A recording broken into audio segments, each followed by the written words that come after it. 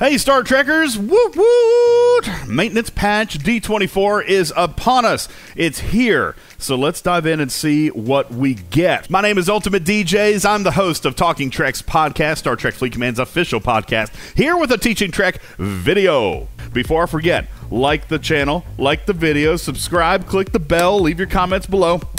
A lot of information contained inside this video, so if you have questions, leave them in the comment section below, and we'll do our best to answer those as we go through. Let's first take a look at the written mechanics. I'm going to rush through this because we have so much to cover. So PM me on Discord or leave comments below. We'll answer your questions. So let's get started with the territory capture rules, shall we? Territory capture is introducing a whole new section of the map called the Origins Sector. This is where all the zones are that you and your alliance can take over to own it and make it a part of your alliance's territory, okay? Level restrictions, in case you haven't heard this news, almost everybody has, but PvP banding has been completely nullified, okay? So anybody can hit anybody. And further, what's going to make this very interesting is that you will have to be using fog of war mechanics. So you're going to have ships in there if you want to be able to see what's actually going on, okay? And I'm not going to read all of these definitions to you, but we have talked about some of these currencies being alliance currencies, which basically mean as soon as you obtain them or refine them, they're going to go into an alliance bank. We've talked about takeovers and how long they're going to last, 30, 45, 60 minutes, and how the points accumulator is going to be tripled in the last third of the takeover called Overdrive. We also know that each territory has a couple of different tiers. There's Tier 1, Tier 2, and Tier 3 territories that increase the value of the materials contained within them, or the materials that you're able to get and the benefits of the services that they provide. Now let's take a look real quick here at what your embassy view is going to look like. We'll zoom in here and take a look at the Xeon Embassy. Obviously, we can see here this one begins in 5 days. This is what it looks like. You can see the number of systems, the service that it provides. If it's owned by your alliance, you can actually see here that you do have another takeover here coming up soon, and it kind of gives you an idea about the services that are offered. If you're wanting to take over one, if this is a service you don't own, or if it's currently in a takeover, you can check your leaderboard right there. The embassy is also going to tell you the alliance zones that you already own, as well as upcoming services that will be available, and the upcoming takeovers that you guys are going to take a part of. The embassy is always available anywhere, anytime, folks. All right, you can always get to the embassy. And we'll take a quick peek at the map here. To get to your embassy, just click on that little green flag up at the top right-hand corner. That's always going to take you in. Of course, if you're in the system, there's going to be a planet near the middle where you can actually see the embassy and then, therefore, be able to enter the embassy zone from the Alliance area, the Alliance management area of your game, and that way you can see what's going on there and join takeovers there if you'd like. Now, as we know, Deep Space is here, okay? Deep Space is here, but if you are in Galaxy View, you can also click on the embassy to be able to view in a system if you own that system. Now, let's talk about the actual takeover schedule. Every zone has a schedule. Every zone is going to be won for 7 days.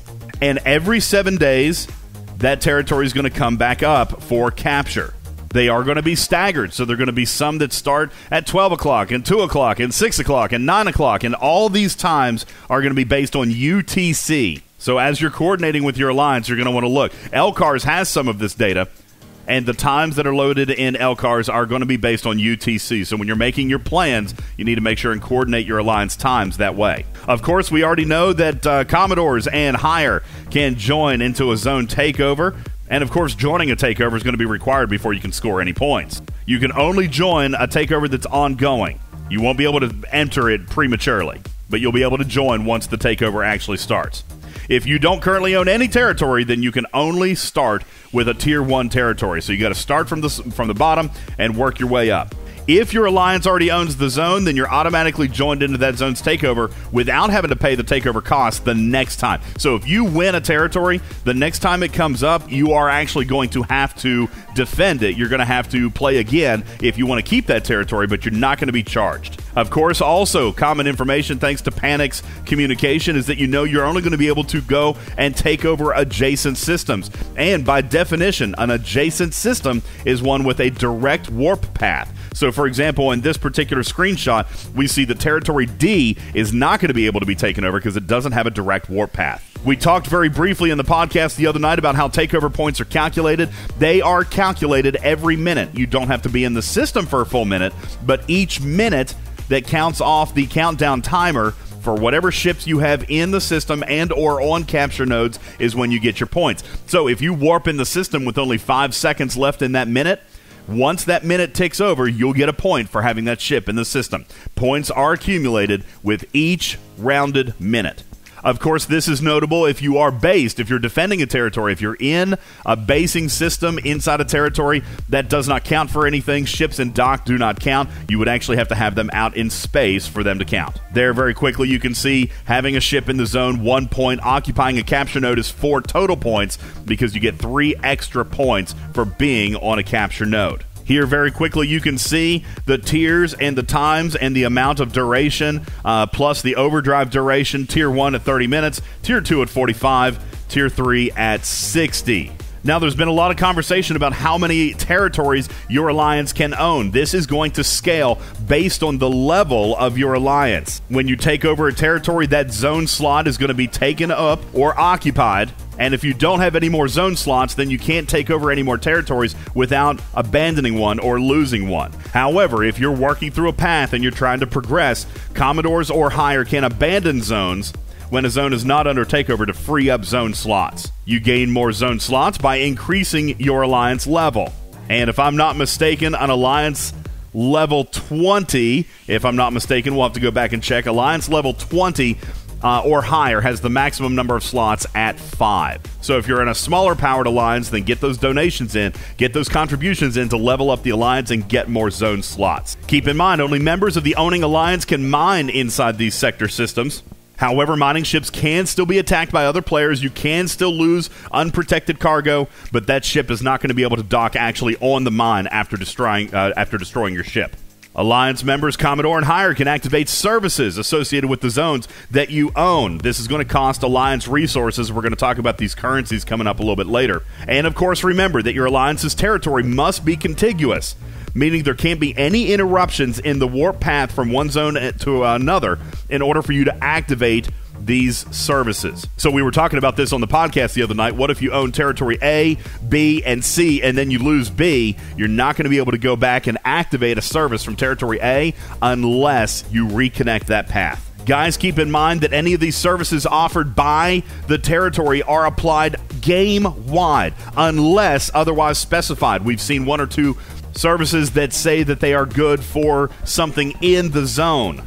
All right, obviously that means it's in the zone only, but unless otherwise specified, these services act anywhere throughout the game, all over the entire galaxy. And they're stackable, so if you get 2 services that each have a 10% value, they stack and make it a 20% value.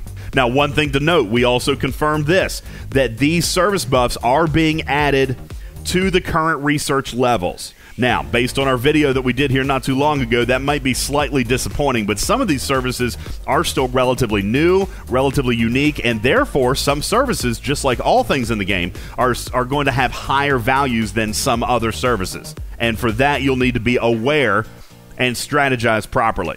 We talked a moment ago about mining in these systems as well, and we revealed this a little bit early. Thank you, Community Manager Panic. Base values of nodes of the materials that we know, crystal, ore, and gas, some of those nodes are going to exist throughout these territories. And the base value of these nodes have been increased anywhere from 50 to 100% of the base value. So this particular benefit is going to be absolutely huge. Folks, there are G3 and G4 crystal, ore, and gas nodes. Yes, I said it, G4 nodes are present in select systems. And they can be anywhere between 1.5 and 2 times the speed. Their node sizes are pretty decent too, definitely not active mining, so giving more benefit to the alliances that own the territories with these particular materials contained within. Now, let's take a quick peek at the new officers that are helping us through patch D24. These actually look really, really good. Let's dive in. Starting with Back from the Dead, Dr. Hugh Culber, medical officer on board the USS Discovery and an uncommon officer. His captain's maneuver when defending on a capture node Culber increases armor by 50% of the total health of all officers on the ship. Not a bad ability, actually, especially for an augur or another type of battleship perhaps sitting on the capture nodes. P.S. Synergy boost at maximum is 50% per side, so you can actually get a total of 150% of your health boosting the armor. This is actually a pretty good ability, guys. Officer ability, I love this, especially that it's an officer ability because it's able to be stacked with stamets to reduce the cost of cultivated mycelium even more. This is summoning and jumping. You can now use stamets in the captain's chair along with Culber in the officer's chair and further reduce the cost of cultivated mycelium. That's a winner in my book. Next, we have the synthetically enhanced Arium. Captain's maneuver increasing the mining speed of isogen. And you're saying, well, what is isogen? We're going to talk about that coming up, but it is very, very important. Wildly important. Isogen is the new material needed to pretty much do everything in this arc, so we'll get into details later, but isogen is important. So this new officer is crucial. Her synergy gets up to 20% per side, so a total of an 80% boost is possible with full synergy. The officer ability when defending on a capture node. Again, y'all sensing a theme here. When defending on a capture node, she has a 60% chance of burning the opponent at the start of each round. Actually, a very good officer ability right there. Giorgio has a 50% chance at Tier 1. Now, on a capture node, Arium may actually be a better officer. And certainly probably maybe better than Nero, specifically for a capture node, leaving Nero and Giorgio for uses on other ships. Finally, the officer I like least, Lieutenant Ash Tyler. Captain's maneuver, again, when defending a capture node, giving all officers on the ship a bonus of 60% to their attack. Not a percentage of stats, but a flat 60% boost to attack, which presumably is base, of course, with full synergy, offering 30% per side, so doubling up to 120% total ability. Officer ability, if burning, this is interesting, if burning, then he will increase the damage of the ship by 50% of the total attack. Now, guys, this one is actually very interesting to read. He is going to increase the actual damage. This is not a penetration. He's not increasing attack or armor or dodge in a mitigation formula that's overly complicated. He's actually increasing total damage of that ship by 50% of the total attack of officers on the ship. So these officers working with burning and all having something to do with these new capture nodes. Personally, I'm actually pretty excited to have these 3 new officers, which give us new opportunities and synergy also without tying up other officers. For example, using Burnham on a different ship for speed and keeping Stamets and Hugh for mycelium efficiency, or instead of Burnham on speed, using her as a side card for the isogen mining officer Arium. So there's lots of possibilities here. Next, I want to show you a little bit about joining a takeover. And then don't worry, guys, we're going to get a look firsthand inside a territory battle system. But first, let's take a quick look here and take a quick peek at the map. Look how large this thing is and where it is, segmented away from everything. Way down to the southwest, you see the territories. Not exactly sure how warp timers are going to be. Presumably, it wouldn't be very long, but this could be deceptive. It's not exactly low space, even though it kind of is. Now, these systems, as mentioned before, are protected by fog of war. But if you clicked on the little flag, which is your embassy in the upper right-hand corner, this takes you to the embassy for this territory. This one specifically called Vantar. It's a tier 2 territory, and you can see a few things. First, you can see that it consists of 2 systems, that its service, or buff, gives a boost to officer attack, and that there is currently a takeover with 20 minutes left and 3 alliances competing. Now, remember, if this is a tier 2 territory, then the takeover period is 45 minutes, so the final 15 minutes are going to be overdrive. So they're actually getting ready for their triple point multiplier now. But we can't see because we're not in the system. Now, interesting, on the next screen are the requirements for joining this takeover. So you can see this system is not adjacent to any of our territories, so we can't play in this one. Now, I do want to draw attention to what you see at the bottom right-hand corner. These materials are refined isogen and a new material called a progenitor core. We're going to talk about these more coming up here in just a few moments. Now, here's another quick video snippet that we're going to look at. This is of a brand new research tree. They are adding so much with this patch. A new research tree being added for territory capture. This does, in fact, present a few concerns to me, as we've talked in the past about research cost and their net effects. Some of these researches are redundant, which means the returns are going to be a little bit less. But we do see the introduction of a few new primes here, and thankfully, we do see a couple of new researches, meaning these researches are going to be much more effective and much more valuable than some other researches. For example, isogen mining speed, obviously a new one. Ship XP acquisition or accumulation. That's a really good one. And a protected cargo research, which does have one, I think, prior research, but should still be decently valuable.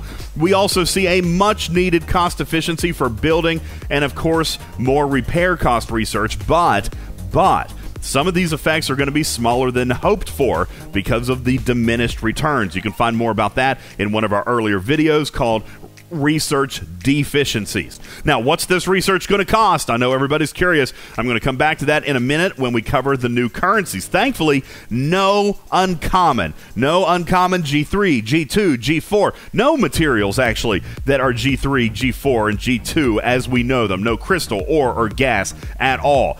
All new currencies, all new materials being used for these researches. We're going to cover it in a minute. Now, I want to take you to another video clip we've got of the end of a takeover. At the end of a takeover, you can see these two teams of developers going at it. The capture is almost over. I think we got a little over 20 seconds left. You can see the PvP occurring here. Notice in the upper right-hand corner, the scoreboard is kind of overlaying where your resource counters would be, and the territory capture has ended. It's over. The dogs have won, the cats lost. Also, notice that their service, which is protected cargo enhancements here, okay, you can see that. Remember, these services have to be purchased. They're not automatic. So, also, you're going to see here that they've won this territory now for 1 week, and they're automatically entered for the next time, meaning they don't have to pay the takeover fee for the next go. Here's another video clip for you to watch as we wrap up our thoughts over the next couple of minutes. There was some argument over whether or not defending the territory was the correct word. I kind of think it is. This is your house, specifically because you don't have to pay a takeover fee to participate in the next takeover. It's your territory. Now, if you don't want it anymore, pack your stuff and move out. Abandon the territory or lose it in a takeover. That's fine.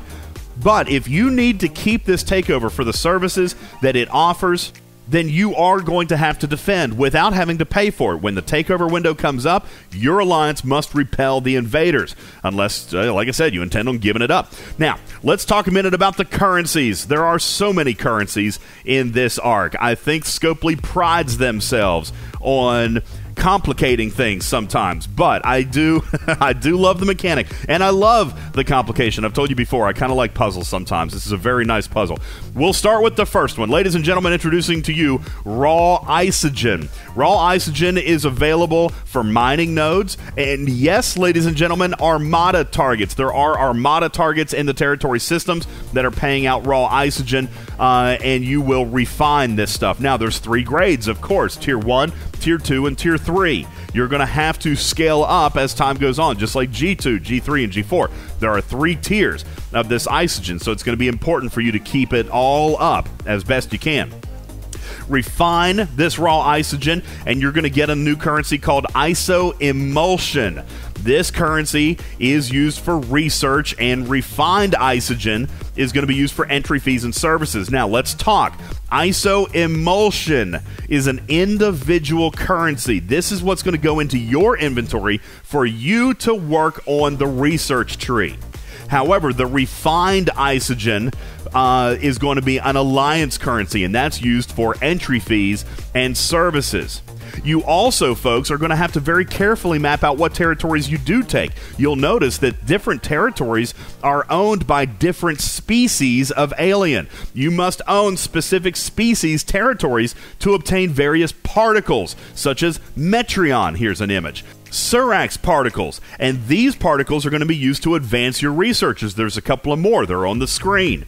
This is where moving around will be absolutely necessary, as different species owns these territories and different materials are contained within. As you progress into Tier 2 and Tier 3 territories, you'll be refining G2 and G3 isogen for more refined ISO Emulsion and refined isogen for the same purposes as before, but you're also going to get another payout called Progenitor Alloy. Take a look at this screen right here, or this little image snippet of G3 alloy, or G3 isogen. See, confusing. This Progenitor Alloy can be exchanged or built into specific progenitor parts called emitters, diodes, and reactors, which are needed for deeper services down the line, and progenitor cores needed for takeover entry fees of some of the higher tier systems. I think it's safe to say, folks, that this expansion was never designed to be completed in a day or a week or two. It's going to take time to get to the tier 3 territories.